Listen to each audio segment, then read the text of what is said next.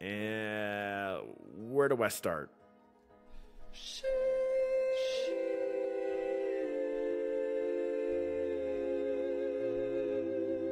Select screen here with your spoiler review. Yes, we skipped the in-theater review. The spoiler review of Shazam 2. I should be a rapper, right? I think I should. Ooh, okay. Was it good? The answer to that question is I don't know. I think before you start to answer that question, you have to ask, is this movie better than the first movie? The answer to that is I don't know, because Tonight!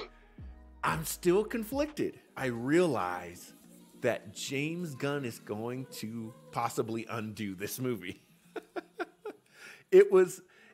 It's funny. The characters are set up there. There's even a place to put this in James Gunn's universe. But then I think about it and I'm like, no, James Gunn should probably wipe this out. I don't know what's going on in the DCU or the DCEU.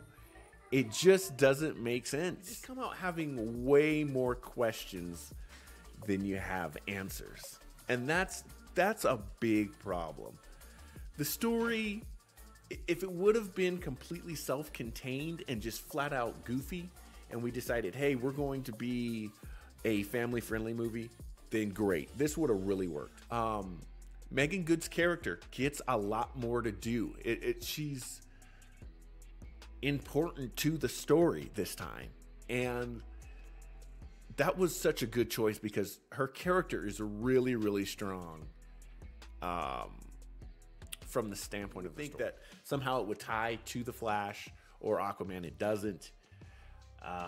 It ties into Peacemaker, and I'm like, wait, what? Peacemaker? Why? There's two MacGuffins in this movie, and that kind of leads to, again, disjointedness, because it's like, hey, get the magic wand thing.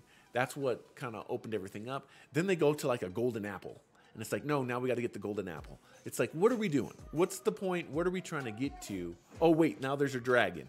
It's just all over the place. That's really the problem. Very,